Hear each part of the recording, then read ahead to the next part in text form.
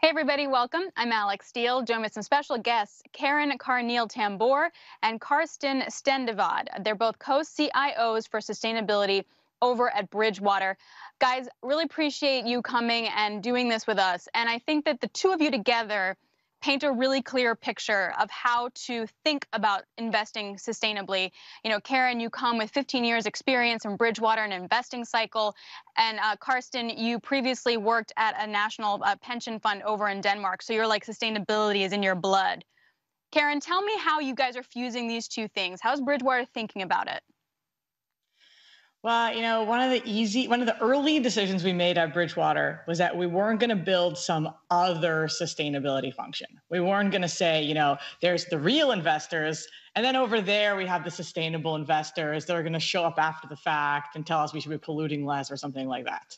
We basically said, if we're going to look at this, it needs to be in our bloodstream the same way that most of the large clients that we work with are increasingly put it into their bloodstream. And so we basically said we need to fuse, exactly as you said, both long-time Bridgewater experience. I've been working at Bridgewater, 15 years, been serving in our investment committee, built a lot of our algorithmic understanding of markets with deep sustainability understanding. Karsten, a leader in his field, wrote a lot of the early codes and understanding in Denmark of how to do this long before a lot of us probably watching this presentation right now even really thought about the word sustainability with regards to investing, and doing it across public and private markets at a huge depth.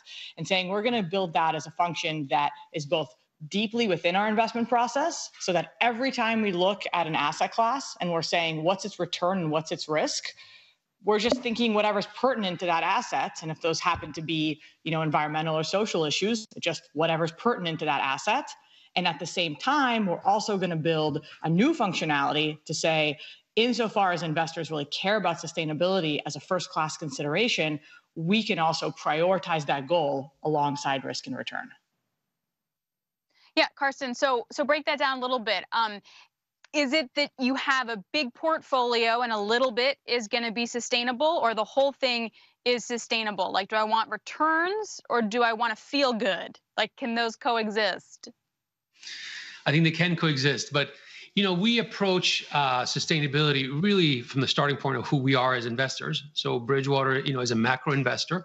And so the most important thing when it comes to sustainability is to think about how issues relating to social and environmental issues, the extent to which they affect all of our portfolios, the risk and return of all of our portfolios. So if you think just about macro, already now, there are a number of issues relating to social and environmental issues that are pertinent if you want to have a macro understanding. Just think about fiscal and monetary policy already today is already driven by some of these issues. Look at fiscal policy and in a way the inherent, almost redistributive nature of that, and how that is often driven by and seeking to affect environmental and social issues. Look at today, the announcement out of the EU around a broad sweep of climate change initiatives. That's going to have clear impact on the macroeconomy, on capital flows, on investor behavior. So that's one part of what we do, just understanding how these issues affect macro. That's true for anything we invest in. And that we do in pursuit of the best risk-adjusted returns possible. But then increasingly, we are seeing a number of our clients say to us, look, we don't just have financial objectives. We actually also have non-financial objectives. It could be a net zero orientation. It could be other things. And there, what we've really spent a lot of time researching is the question of how can you build a portfolio that both delivers excellent financial returns, but where the security selection, where each security you have is also aligned to, for example, the UN SDGs. And that is really a new way of thinking about portfolio construction. Ultimately, whether you have a portfolio that's just focused on risk and return or risk, return, and impact, that's really up to asset owners. They are the owners of the assets. They determine the goals of the portfolios. But we basically are able to do both. Both take it into account in as far as it's relevant for risk and return, as well as build portfolios that have both risk, return, and impact objectives. So, Karen, give me some specific examples of something that makes sense in a portfolio based on all of this, like today, that might not have made sense, 5 years ago? Well, good question. I think that a really interesting spot, what I love talking about because so many sustainable investors hate talking about it, so I like leaning into it, is thinking about commodities. Because on one hand, commodities are very unsustainable. There's no commodity that you can't look at and talk about things that are not going well and how that commodity is either produced or consumed. And so whether it is using, having greenhouse gas emissions in the process of mining it out of the ground or mining it unsustainably with issues like child labor or slave labor, all the way to, oil, when you burn it, that's when you're really warming the planet. That said, we feel that investors just saying, you know what, I don't want to be in commodities, there's bad things happening there, is a very big mistake. Because when you kind of think, what is our vision of a sustainable world? It really requires commodities. There's no vision of a sustainable world where you say we're going to have no more aluminum and no more steel and no more copper. And actually, if you want to transition away from carbon, you need more of those things, not less. You got to get a lot of copper and steel and aluminum and so on to build all those electric vehicles and rebuild our buildings and refurbish them to be green. You've got to actually do all those things. So we feel that as investors, you one can prioritize being in the commodities that are the types of commodities that make a difference in a sustainable future, and getting out of the commodities that are the ones we need to phase out of, like coal and oil. Second, if you're doing it in companies, you can pick which are the ones that are doing it best. And then from a pure risk return perspective, I mean, to be blunt, I don't think anybody could say, what do I think is going to happen to the price of steel or copper without asking this question of what will happen to the pace of transition away from carbon. When you say, what is the supply demand going to be like? You have to basically ask yourself, well, how fast is the world going to choose to transition away? Karsten was talking about, the European Union putting all these climate initiatives. They're trying to accelerate people to move away from oil and coal. The faster you think it's going to happen, the more copper or steel we'll need. And so even if you don't care at all about sustainability, you've got to consider those things with regards to what do you think will happen to the supply demand? What will the price do? And then specifically today, relative to 5 years ago, the risk of inflation has gotten massively larger. And so the need for inflation hedges is more important. So now you're looking at an asset class of, let's call it metals, even though, steel and iron ore aren't exactly a metal, but you look at this whole class of things and you say, financially, this makes a lot of sense to me because I see the supply demand imbalance. From a risk perspective, risk of inflation is one of my biggest risks in the portfolio. And from a sustainability perspective, I want to pick, these commodities because they're what's needed for a more sustainable world. So quick follow on that, and then I definitely want to unpack what the EU announced today also, because I think this fits obviously both in your wheelhouses. But Karen, if you take something like cobalt, for example, I know it's specific, but clearly that's huge in the EV battery market, right? And we're going to need the batteries in many different industries to make this transition work. But it's mined in the DRC, and there's not a lot of it. So, how do you filter sustainability when there are just so many parts to it, right? Like, copper's relatively cleaner when it comes to emissions, but iron ore isn't. So how do you think about the whole pie? Carsten, you want to take that? Yeah, so I think pointed that one. She's like, bye-bye. Yeah, that's right. Cobalt is a great example because it's a reminder that you have to look through the entire supply chain when you think about sustainability. So if you look at those beautiful electrical cars or other types of green infrastructure, a lot of it relies on cobalt, as you said. You mentioned the DRC, like a third of the cobalt mining is in these artisanal mines with lots of child labor and other bad things. So ultimately, I think for an investor, what we're really trying to build out is a very systematic way of analyzing sustainability, where as much as possible, we try to decompose a supply chain. Like you look at a particular company, you would look at, to make it concrete, you look at products and services of the company and see, is that sustainable? But then really drilling in also to how these companies are operating and what their supplies look like. And one of the great news when it comes to sustainable investing is the very significant development of a whole new sustainability data system, ecosystem that enables us to actually try to understand these issues better. And so, for example, thinking about really the provenance of where, the supply chain, where the metal is coming from is important. But it's also fair to say that this is not easy. We don't have perfect data. And sometimes there are also clear trade-offs, meaning you have to go in and weigh, okay, so we see the production, how is that done? Is it above the bar in terms of what we want from a sustainability perspective? And what will be the usage of it? I think we will see much more focus on, when it comes to sustainability and the environmental angle. One, I think, very important point is to consider not just the environmental aspects, but also this kind of the social derived consequences of it. So in a way, modern slavery is a horrible thing, and it's often associated with some of these things that are needed for the green transition. So I think really having this holistic view of not just the first order effect, but the second and third order effect, which often is deep in the supply chain.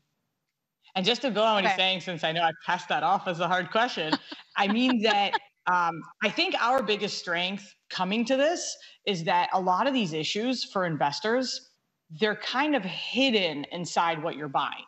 Because let me tell you, no one is coming to investors saying, please buy my company. I use slave labor to make cobalt.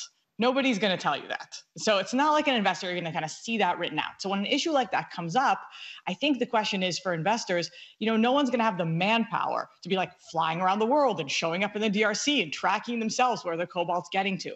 So we need to have investors like Bridgewater that have built years of experience taking huge, vast quantities of data and being able to process them and be able to kind of direct them and say what's really inside everything. And just like a Bridgewater can look at, I don't know, what's going on in Brazil and route that all the way through to which credit card receipts are we seeing in Brazil.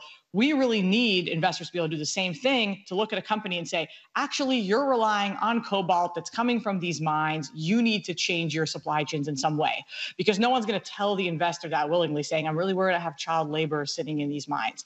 And so applying that sort of data analytics, rigor, and systemization to go from the concept of this is what I want in the companies I buy, all the way to actually being able to see it, we think is a really important part of the equation. So to that point, and I swear we're going to get back to the EU and behavioral changes and such, how does China then, how do you think about China? Because that is a very complicated market to begin with. And then you throw in sustainability and it gets even more complicated. Bridgewater's big in China. So Carsten, like, what's the screen there? Like, how do you manage that kind of investment? So the way we would approach it, the first question is, are we looking in portfolios that have a risk and return orientation or risk, return, and impact orientation? If it's the latter, where we would, for all securities, we would try to assess what is really the alignment to the UN SDGs at a very granular level.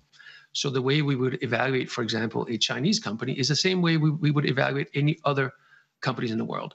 We would look at the products and services of what they do, and we would look at how they do it. And so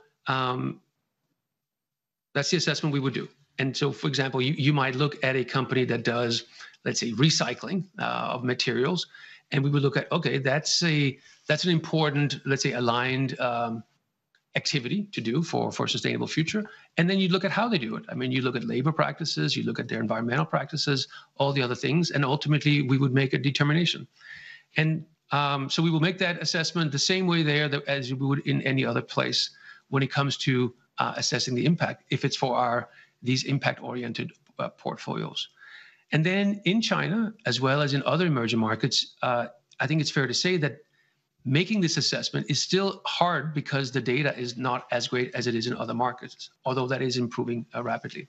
But ultimately, we would try to apply the same process, not just across companies, but really across asset classes. And I think that's another important point we try to do, which is really to have a kind of intellectually consistent framework across, whether it's commodities like Karen just talked about, equities, fixed income, really all types of securities that you could invest in. So it's consistent across asset classes and across geographies.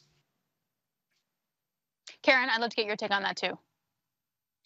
I think that as investors, the most important thing we need to accomplish on China is really a better data ecosystem. Because look, China is the second biggest stock market in the world, and there's a huge range of companies there. And so it's easy to point to a lot of things happening in China that are very inconsistent with a sustainable future. But there are also a lot of great things that are happening there that are critical to a sustainable future. Some of the most innovative companies in the world are there. If you basically say, where are the innovation ecosystems where new things are being created that never existed before? it's Silicon Valley and it's China. And so as investors, we really want to be able to tap in to all the companies that are making goods and services that are going to contribute.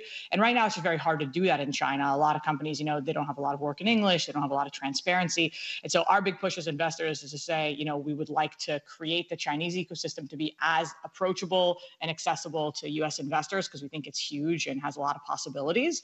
And that'll both shine a light at what needs improvement and give us access to a lot of the great things where we want to be really moving and providing capital, and coming in as investors saying we want to be proactively giving capital to companies that are going to make a difference.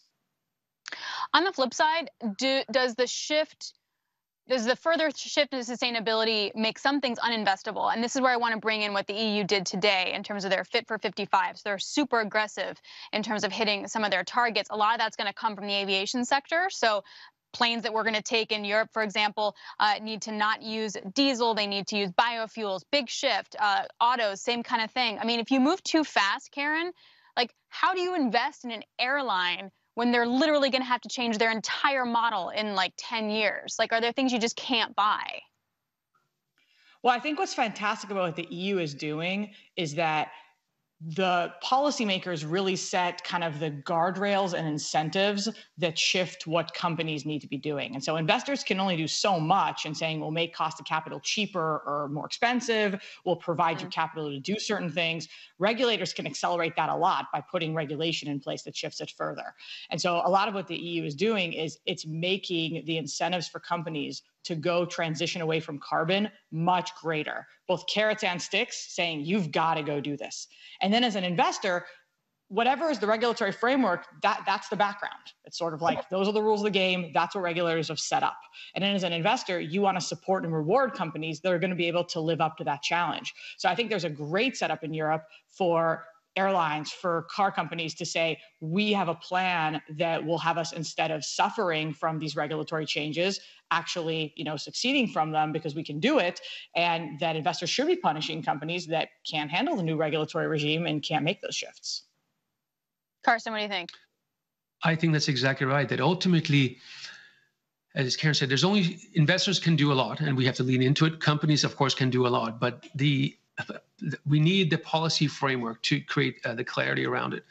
And so to the extent that these new EU rules, and hopefully followed by more global agreements on these important topics, it's just a helpful background for us investors to then go in, not just and understand how this will play out, but also to invest and align capital to these sustainable outcomes. The reality is, if you just look at how much discussions and chatter there has been among investors, I guess among the world community, around what will the implications of this transition to a low carbon economy, what will they mean in the near term and the long term? We're all researching it intensely. But the reality is, it's a hard question when there's such broad policy choices that are still unclear. Carbon tax, no carbon tax. A lot of the things coming out of EU today are, first of all, we don't exactly know whether it actually will be implemented still. But if you don't have clarity on that, the range of outcomes is so broad. As an investor, you really have to take into account a lot of different scenarios. And the more you can kind of narrow in the scenarios from a regulatory perspective, the easier it is for investors to allocate capital aligned with that. Well, especially when like different countries move at different paces and are more aggressive than others, like that's got to be really complicated. We have a question from the audience, and I feel like I'm going to maybe go to Carsten on this, but it might be better for Karen, so you guys can pick. Does Bridgewater publicly take a certain stance on various ESG factors or outcomes? This example the viewer is talking about is a stance on palm oil, or is it has to be an investment decision on a case-by-case basis? So our overall approach to all of our investment systems is to try to first have our own fundamental understanding of issues, whether that's macro or whether it's sustainability alignment. So the first point is we try to come up with our own understanding of the issues. And we do that in a way that is as systematically as possible. So not case by case. We try actually to start at the high level of saying, you mentioned palm oil, we would actually start at a different place, which is, let's think about commodities. How would we think about sustainability in commodities? Start with that conceptual framework. And then we would go out and build out collect the data that we need to build out that picture, and then really try to, like say, the way we think about palm oil versus other commodities, it would be done like in a consistent manner. And so I think that's the first point. And what we do in terms of sustainability is really to try to use alignment to the UN Sustainable Development Goals as our orienting framework. What's very important to us is we don't want this to be about our views on certain things. We want as much as possible to anchor to the UN SDGs. Why? Because that really represents the global consensus of a sustainable world. So if you take something like palm oil, it would be part of our overall commodity assessment, and then we would see, okay, how do we think that aligns with overall UN SDGs? And we would look at, again, how is it produced? Is it sustainable or not sustainable? And what is it used for? Karen, did you want to add to that, or? Just to emphasize that we really believe in making those choices principled and transparent, because we feel that too much in this space comes down to sort of personal opinion, and that weakens the space. And so the more you feel like, Bridgewater has an analyst that really feels strongly about X, or that talked to this management team and got convinced about Y, the more you kind of say, this is a personal opinion issue, as well as I can't replicate it because I'm not going to have 1,000 analysts talking to everybody. What we really tried to do is, on any decision like that, be able to kind of share, these are, the principles we're trying to put at play. Here's how we systematically measure them and triangulate those measurements, and put that out there, both so it's useful for others and it's more defensible, and it isn't like Karsten and Karen's personal opinion on the topic. And so, Karsten said in the commodity example with palm oil, you can look on our website and we have, our paper that lines up every commodity market in the world on sustainability of production, sustainability of consumption, how we measure that, how we triangulate the data, and therefore what we think the best and worst is and why. And hopefully that'll change and keep evolving over time. And we want to put those things out there for that reason. And any choice we make, be able to say, here's how we triangulated 3, 4, 5 pieces of data. Here's the type of questions we're asking. And then here's what would make us change our mind. That also makes engagement with the world a lot more principled, because it's less like I have to impress and sound good to Karsten or Karen, and more like, this is what they're measuring. This will determine if I'm in the portfolio. And these are the things that will actually make a difference. And just having the two of you with your experiences in those specific roles sort of really highlights that. A couple questions coming in. So I think you mentioned this earlier. This one question, I guess maybe for you, Karen, is, or Karsten, do you engage with management teams to try and affect behavioral change? Is that something that would be a mandate for Bridgewater, or no? So really, as part of our these new portfolios where we seek to have this both risk and return and a sustainability impact, we are and we will. And the idea there is try to engage constructively with companies, with the starting point for us of our understanding or our assessment of whether a company is sustainable or not, and then having engagements with them around issues that what we think there's a potential for them to improve in some of these sustainability areas. So that's that's certainly part of our overall sustainability effort. It's a topic that I feel strongly about. In some of the Northern European countries, there's a very long history of this among the asset owners. I wrote the Stewardship Code in Denmark, which really is about how institutional investors can do this. And one of the lessons I had from then is there's no one size that fits all for all investors.